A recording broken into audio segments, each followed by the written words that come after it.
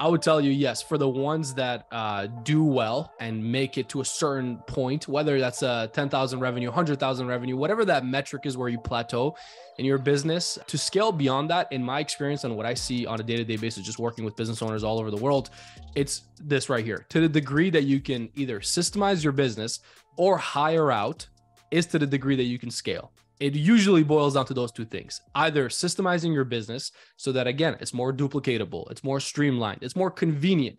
I mean, look at, the biggest businesses on this planet. Look at Amazon, look at Apple, look at Tesla, look at all these companies, right? Convenience is key, right? So they're systemized, they're streamlined, they're convenient for the end consumer. So to the degree that your business is systemized, and also depending on what type of business we're talking about, to the degree that you hire out. So you actually delegate some responsibilities, whether it's outsourced, in-house, whatever it might be.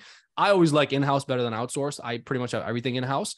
I come from the outsourced world, so I know the lack of standard there could be, even with the best of the best. So personally, I think nothing beats in-house. So it depends how much you want to protect your name, your brand. For me, that's important. The brand, the name is very important. So I like things in-house. But regardless, whether it's in-house or outsourced, to the degree that you delegate responsibilities, that you allow yourself to expand and grow bigger, is to the degree that you can scale on that chart as well in terms of your revenues. Because a lot of entrepreneurs and business owners are a one-man, one-woman show. They try to do anything and everything themselves. They wear 20 different hats. Those two would be the two metrics I would look at in terms of scaling.